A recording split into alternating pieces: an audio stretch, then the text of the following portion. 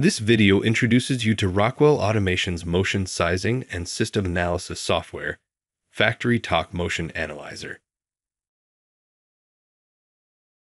Motion Analyzer helps design engineers pick the appropriately sized equipment for their application so that it's neither over nor undersized for their system. Motion Analyzer can generate system performance data, including Rockwell Automation components such as drives and motors, and partner components such as motors and gearboxes.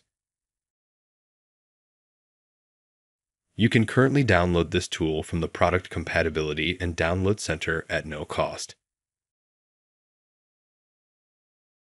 The quick access links on the left provide an easy navigation to regularly used pages.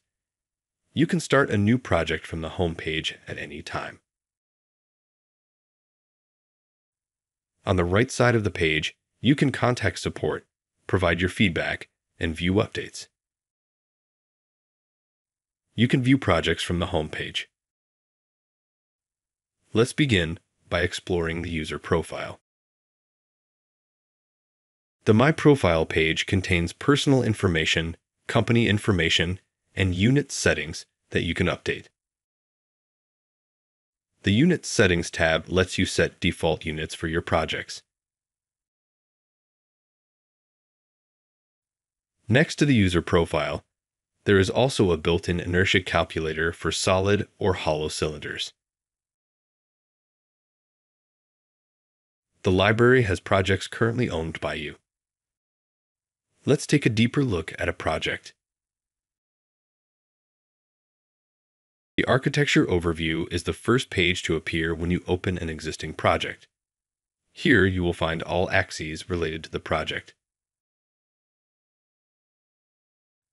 On this window, you have a project pane on the left for project pages, axis level controls in the center, and project level elements and activities. You can view all the axes in the project here. The project pane provides navigation for the project. You can add a single axis or bus. You can select multiple axes. You can also duplicate or delete an axis. Note that for each axis, you can add or remove it from a bus or cluster, as well as perform other actions. You can edit the axis properties by clicking the pencil icon or the More Actions button. You can review an axis summary for each axis in your project by expanding the drop-down arrow. Let's look at the Axis Overview page. Here, you can view the status of your components. The status is shown with an indicator beside each axis heading. This solid icon indicates that there is a valid entry in the selection.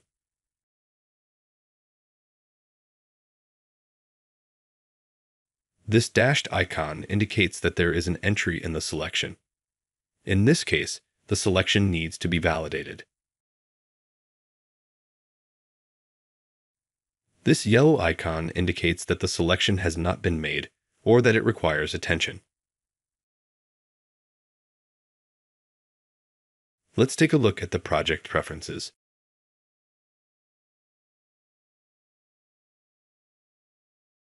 The Preferences page provides access to customer information, site data, and a description of the use.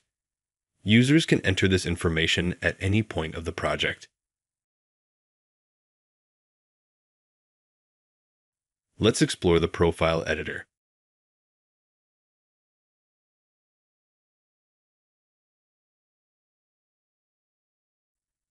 You can use your mouse to drag the plot and your mouse's wheel to auto-adjust or zoom the plot scales.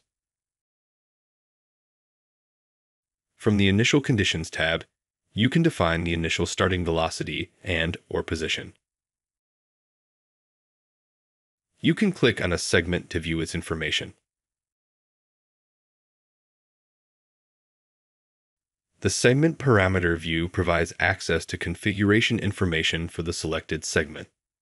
The segment types include both basic and complex motion types.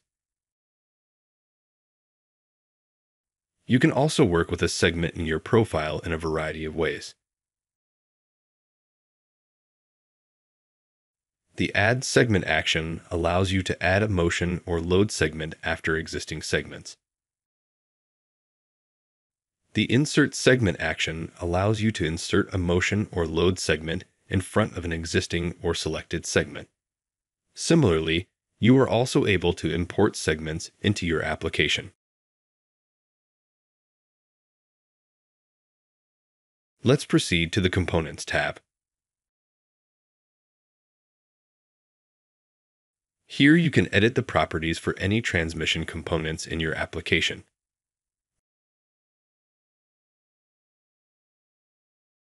You can also select a motor and drive family, or individual motor and drive catalog numbers. Let's proceed to the Solution Search. The Solution Search will list all the possible solutions for your application. Solutions can be narrowed down by using the filters. You can also sort the solutions by selecting each column. Let's look at the axis analysis for this axis. The Axis Analysis tab contains information and tools that you can use to evaluate system performance and efficiency. You can review the graphical representations of the performance characteristics for the system. In the Summary tab to the right, you can see the performance characteristics of the selected motor and drive for the axis. Let's look at the Power Analysis. The Power Analysis is used for sizing the power supply and power accessories for your system. Let's look at the bill of materials for this project. The bill of materials contains product catalog numbers and descriptions for the drives and motors you have selected in your project. You can export the bill of materials into a CSV file that can be utilized in other applications, such as Proposal Works. Once everything is finalized, you have the option to download a project report of your whole configuration as a PDF. This brings us to the end of the System Design Introduction with FactoryTalk Motion Analyzer. In this video, you saw an overview of the speed and simplicity of using FactoryTalk Motion Analyzer to size and select motion drive systems.